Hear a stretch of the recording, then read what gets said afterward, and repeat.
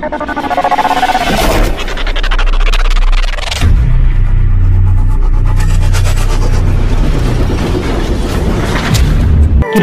हाम्रो च्यानललाई सब्स्क्राइब गरिदिनुहोला र साथै छेउमा रहेको बेल आइकनलाई पनि थिचेर हाम्रो च्यानलले अपलोड गरेका लेटेस्ट भिडियोहरू सबैभन्दा पहिला प्राप्त गर्नुहोला।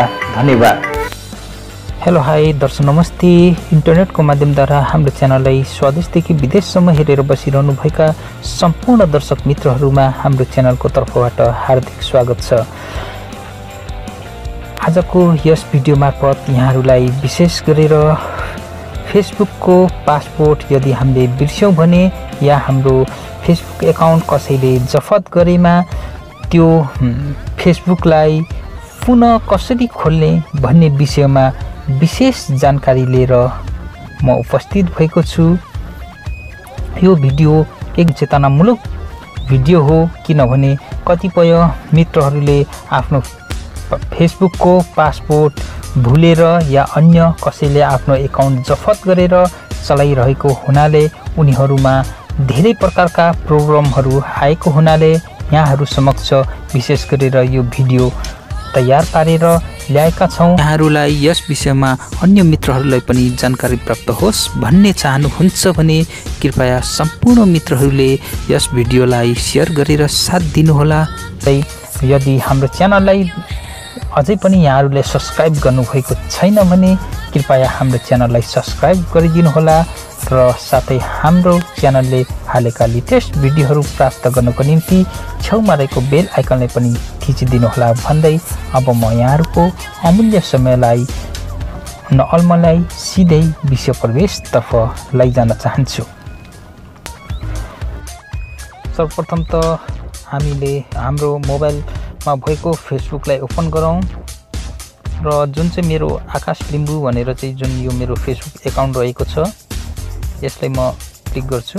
खोल्नको लागि क्लिक गर्दाखेरि यहाँनिर इन्टर पासपोर्ट भनेर त्यो सपोजको निम्ति यहाँ मैले पासपोर्ट हालेँ। यसलाई लगइन गरौँ। लगइन गर्दाखेरि इनकरेक्ट पासपोर्ट ट्राई अगेन भनेर लेखेको छ।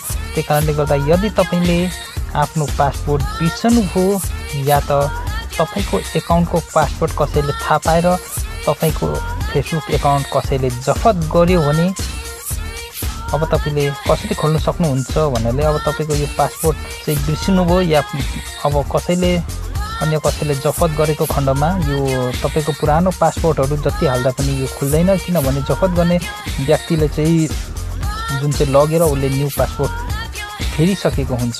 त्यही कारणले गर्दा यहाँनिर तपाईँ आउनुहोस्। फर्गेट पासपोर्ट भनेर चाहिँ यहाँ लास्टको अप्सनमा जुन तपाईहरुले देखिरहनु भएको छ त्यहाँ गएर चाहिँ क्लिक गर्नुहोस् र यहाँनिर तपाईहरुले देख्न सक्नुहुन्छ फोन नम्बर और इमेल एड्रेस भनेर यहाँ लेखिएको छ। तपाईले जुन आफ्नो फेसबुक एकाउन्ट बनाउँदाखेरि तपाईले फोन नम्बर र इमेल एड्रेस हाल्नु पर्ने हुन्छ। जुन इमेल एड्रेस हालेर तपाईले खोल्नु आफ्नो जुन चाहिँ फेसबुक एकाउन्ट खोल्नु भएको थियो त्यो इमेल एड्रेस यहाँनिर हाल्नु पर्ने हुन्छ। तपाईले जस्तै याहूको बनाउनु भएको छ या जीमेलको बनाउनु भएको छ यहाँनिर तपाईले हाल्नुहोस्। यहाँनिर टाइप गरेर आफ्नो आइडी हाल्नुहोस् र हालिसके पश्चात इन्टर गर्नुहोस्। इन्टर गरिसके पश्चात यहाँ जुन तपाईको आइडीमा चाहिँ एउटा इमेल आउँछ, जुन इमेलमा चाहिँ भेरिफाई गर्नको लागि 6 वटा पिन कोड आउँछ। त्यो पिन कोडलाई चाहिँ यहाँनिर हालेर तपाईले इन्टर गरेर चाहिँ ओके गर्नुभएको खण्डमा तपाईको फेसबुक पुनः खोलिनेछ। अथवा अझ तपाईलाई आफ्नो इमेल आइडी पनि थाहा छैन, सपोजको निम्ति मानिलौं तपाईको नम्बर त पक्कै पनि तपाईलाई थाहा नै होला जुन नम्बरबाट फेसबुक भेरिफाई गर्नुभएको थियो, किनभने हामीले प्राय हर कुरा बिर्से तापनि आफ्नो नम्बर प्राय हामी बिर्सन सक्दैनौं। त्यही कारणले गर्दाखेरि म यहाँनिर सजिलोको निम्ति यहाँनिर आफ्नो फोन नम्बर हाल्छु। जस्तै मेरो फोन नम्बर यहाँनिर रहेको छ 3604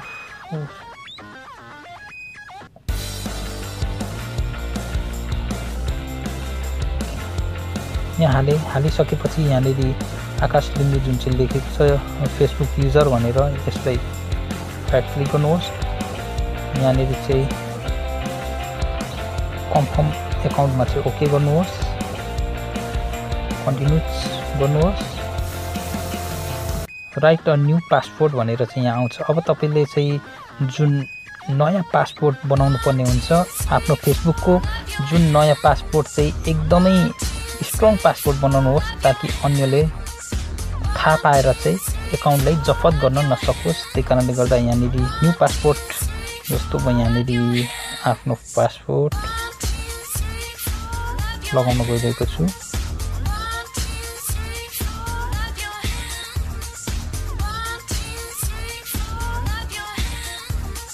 कन्टिन्युसमा गर्नु पर्यो र यति गरिसकेपछि यसरी तपाईको आफ्नो एकाउन्ट फेसबुक एकाउन्ट खुल्नेछ। यहाँ जसरी मेरो यहाँनिर खुलेको छ यो मेरो आफ्नो प्राइभेट फेसबुक एकाउन्ट हो। जुन फेसबुक एकाउन्टमा यदि यहाँहरु पनि जोडिनु चाहनुहुन्छ भने आकाश लिम्बू भनेर रहेको छ। यस एकाउन्टमा आएर तपाईहरु पनि फेसबुकमा जोडिनु सक्नुहुनेछ। यो मेरो प्राइभेट फेसबुक एकाउन्ट हो। हस्त मित्रहरू, यहाँहरूले पक्कै पनि थाहा पाइसक्नु नै भयो होला। यदि हामीले आफ्नो फेसबुकको पासपोर्ट बिर्सेको खण्डमा या त अन्य कुनैले आफ्नो फेसबुक एकाउन्ट जफत गरेको खण्डमा जुन फेसबुक आइडीलाई रिओपन कसरी गर्ने त भन्ने विषयमा यहाँहरूलाई भिडियो प्रस्तुत गरेका छौं। जुन भिडियो चेतनाको निम्ति अन्य मित्रहरूलाई पनि शेयर गरेर साथ दिनुहोला र जान्दा जान्दै फेरि यस्तै नौला ज्ञानवर्धक रोचक जानकारीको निम्ति हाम्रो च्यानललाई सब्स्क्राइब गर्न नबिर्सिनुहोला भन्दै अर्को भिडियो मार्फत पुनः यहाँहरु समक्ष उपस्थित हुने बाचा बन्धनका साथ आजको बसाइबाट यहाँहरु समक्ष बिदा हुन चाहन्छु। हस्त, धन्यवाद।